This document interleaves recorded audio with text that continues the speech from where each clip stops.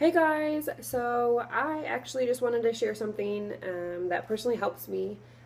As y'all know, if you've heard my story or you've been following me, you know a big part of my story and my transition in my life has actually been with my depression and my anxiety. Something that I still go through every day, but I've learned through certain skills to help cope a little bit better. One of those things is me getting in the gym. And I can really tell if I've been missing, some time in between. Um, my body is just like, bleh, and feels gross, and it just really needs to get my endorphins going.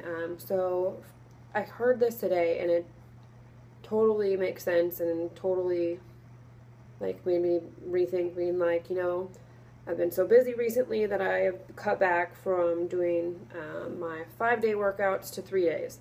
And I'm like, this isn't a valid excuse. And this really put it into perspective for me.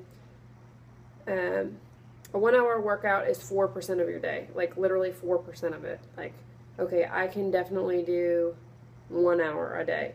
I mean, whether it's just going out, for a walk or jumping on the treadmill or lifting weights like I love to do. But just getting my heart rate up, especially cardio, truly helps me get those endorphins going and helps me brighten my mood.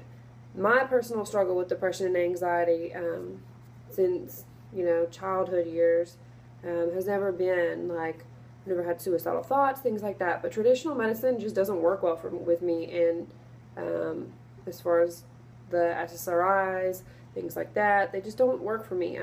Not saying that they're not going to work for you and you shouldn't consult a doctor if that's something you truly are struggling with, but for me, it just doesn't work.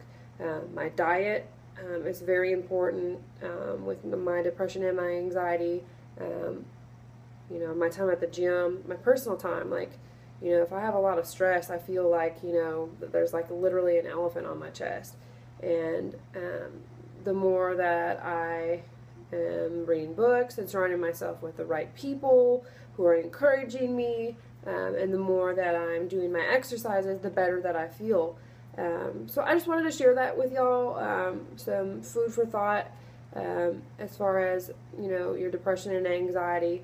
Like, if you want to know more information about, like, me personally, what I do on more of a non-traditional medication approach, I'd be happy to share that with you. But that's beyond the gym and beyond, staying hydrated and filling in nutritional gaps and, making sure I have the right balanced meals on a daily basis. Because if I fall in those areas, that's when I feel like, the anxiety does creep back into my life. But learning what I've learned so far, it's truly helped me, and I hope it helps you too.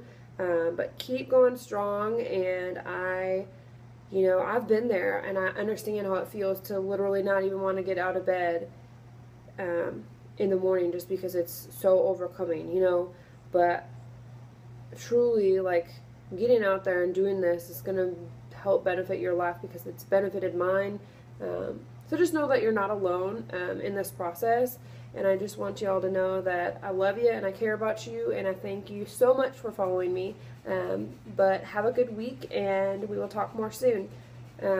Quick note before I go, though, there's some really crazy, exciting things that I've got coming for y'all. So stay tuned if you've kind of wondered what I personally do as far as my workout, my routine, what I do as far as, filling in nutritional gaps, how I meal prep, those kind of things. So those are all things that are coming up. So keep watching, y'all, and I will talk to you soon.